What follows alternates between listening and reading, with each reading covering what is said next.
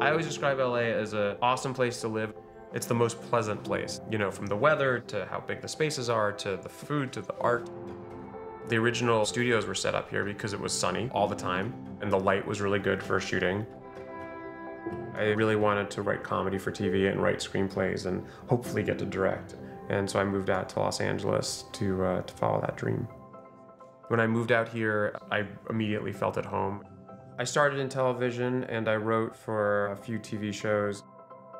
I ended up directing. I've directed 4 movies: Forgetting Sarah Mashall, Get Him to the Greek, The 5-Year Engagement, and Neighbors, which is about transitioning to having a family, really, and how hard that can be and how hard it is to accept the fact that your life's changed irrevocably. And it was also about Zac Efron's abs.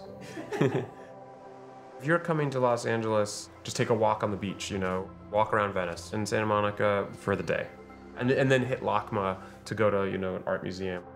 This is the center of art in LA. It's a vibrant artistic community. I think that a lot of other cities, you know, have art in them, but this is one of the few cities that you can actually afford to be an artist and live here. I love the accusation that LA lacks culture. The world's culture, I think, springs from LA, for better or worse. One of the reasons that the food is so awesome in LA is because California is the produce capital of the US. What's so cool about LA is that it's as big a city as New York and it has as much to offer, but it's easy also to escape from that. If you go to Griffith Park, you feel like suddenly you're in the woods. You don't feel like you're in a city. If I hadn't moved here, I don't think I would have found my way.